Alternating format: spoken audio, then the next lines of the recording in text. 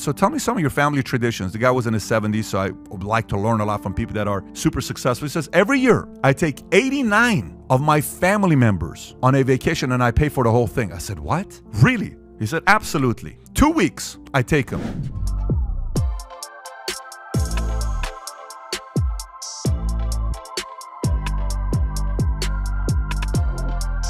What set of values and traditions do you want to pass down to your kids? Think about a person sitting there to think about that and say, hey, babe, this is what I want to pass down to my kids. Here's what I want them to be doing. These are our values. One of the things we talk about a lot in our family is lead, respect, improve, love. Those are 4 things we do as a family. We don't bully. We don't get bullied, and there's 4 things we pray for: courage, wisdom, tolerance, understanding. Obviously, there's a lot of other values. I'm giving you the basic of what we teach. You can tell these families, think about these things, and it's repetitive, and they keep talking about it over and over and over again. I'll never forget a story Arnold told the first time he met when he married Maria Shriver. He said, the first time I met one of the Kennedys, he said, so what's your favorite color? And he said, we like red. He says, no, what's your favorite color? He says, yeah, we like the color red. He says, I don't think, why are you saying we? What do you like? He says, we, the Kennedys, like the color red. Why would somebody say something like that? Because the family talks about it. We like the color red. So how detailed is that to say this is our color of what we like? Getting rich is different from staying rich, okay? Slow money, long money. The longer it eventually takes to accumulate, the longer you hold on to it. They all spend 20 to 30 years building their wealth. Fast money, quick money. Therefore, 70% of lottery winners end up broke within a few years. Think about this. This is a study that MIT did. Didn't somebody just win $2 billion right now with the lottery? What do you think is going to happen with this regular person that gets $2 billion? You think they know how to manage $2 billion? If the person's never had $1 million, their identity, if their job is $52,000 a year, they get $2 billion. What do you think they're going to be doing with that money? How quickly you think that goes away? Even though you may say, come on, Pat, you think a person can run through $1.9 billion in no time? Yes, absolutely. Because if you don't know how to manage it, and if your identity doesn't believe you're worth $1.9 billion and you think you're only worth $22,000 of savings in the bank, somehow, some way, either someone's going to rob you of that money, someone's going to take that money from you, you're going to break the law, you're going to pick up bad habits like drugs, alcohol, and then boom, the money disappears. Most of the time, according to MIT, the people who get rich quick lack something crucial to generational wealth. Generational wealth habits. This is exactly what we're talking about. So number 1, they invest in sure bets. Number 2, investing in appreciating assets. 3, structuring it generational. They think about, how am I going to get this money to go to the kids and to grandkids? It is something they think about. Practicing apprenticeship. What can I do to develop these leaders? What can I do to teach my habits to them? They come to work, they see how mommy's working, they see how daddy's working, they see how you're growing your business. Whenever I'm doing a conference call, I like my kids to listen to many of these conference calls so they see how I'm negotiating, they see how I'm talking, and then afterwards they'll ask me questions. That is a form of apprenticeship. My 6-year-old daughter, I went home right now to pick up a few of these kilo of gold because I was doing a video for gold. My daughter immediately, Daddy, can I come back to the office? Can I come back? She just wants to be here. And I'm like, absolutely you can come here. Today she had to do homework and she had some things she had to do, or else she would have been here. Think everything about duplicating good habits to your kids. Most of the time kids will only see the bad habits, but think about what good habits we can duplicate to the kids.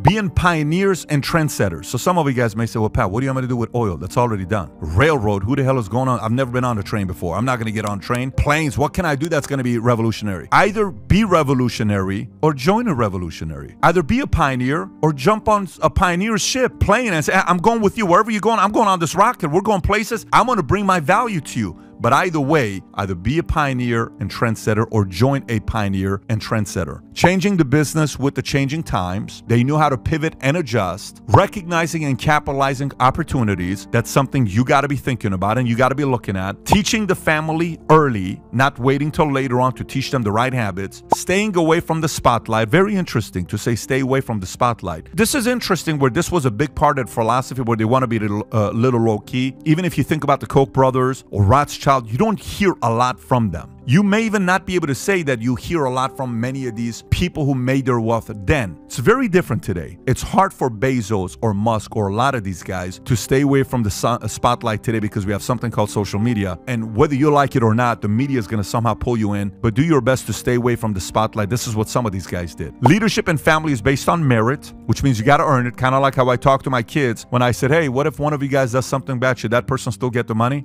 No, you should, okay, great.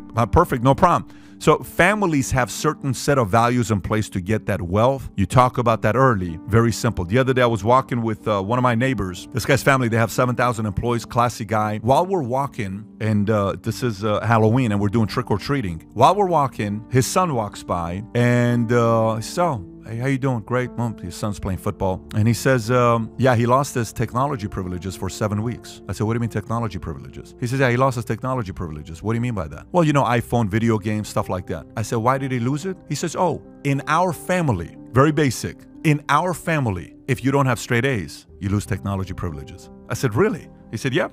If you don't have straight A's, you lose technology privileges. Think about that. So I sat there and I came back and I said, I've been thinking about a way to talk to my kids about getting a phone because a lot of people are having phones. They say, oh, how am I going to get these guys the phones?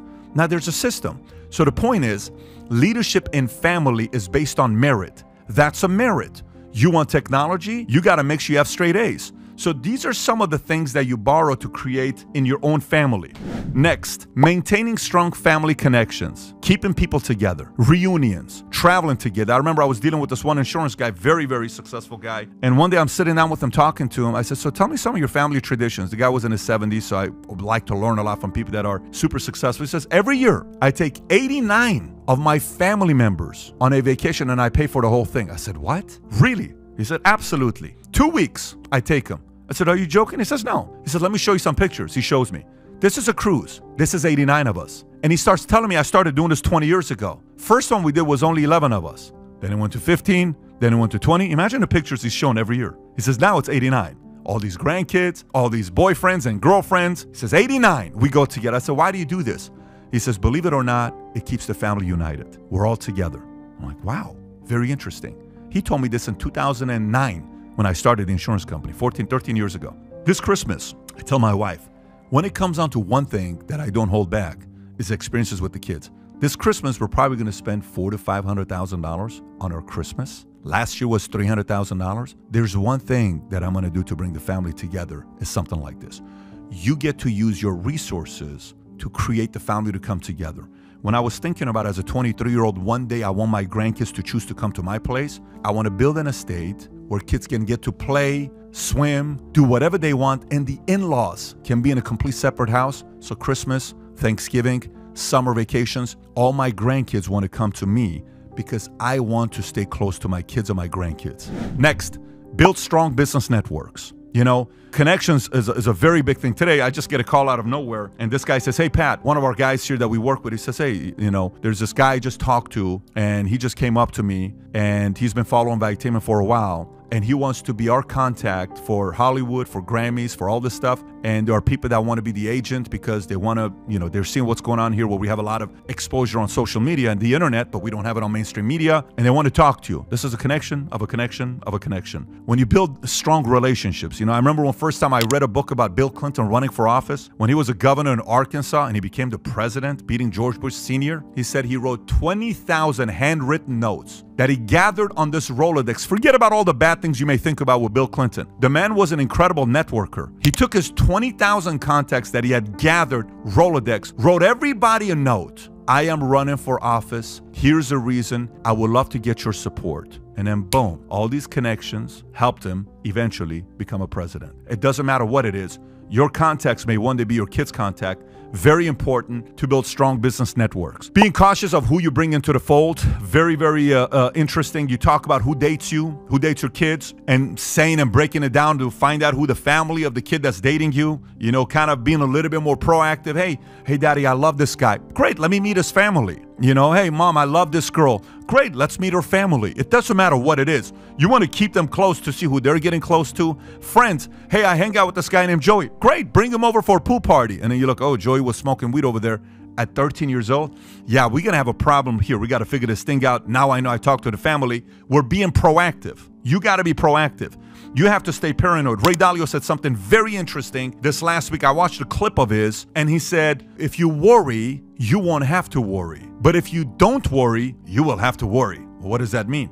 If you worry about the economy, you're probably not going to take a massive hit because you'll be overly prepared. He He says, but if you don't worry about economy, your kids, how you raise them, finances, rates, politics, if you don't worry about it, guess what? You're going to have a lot to worry because it's all going to impact you. The whole concept is to be a little bit cautious of who you bring into the fold.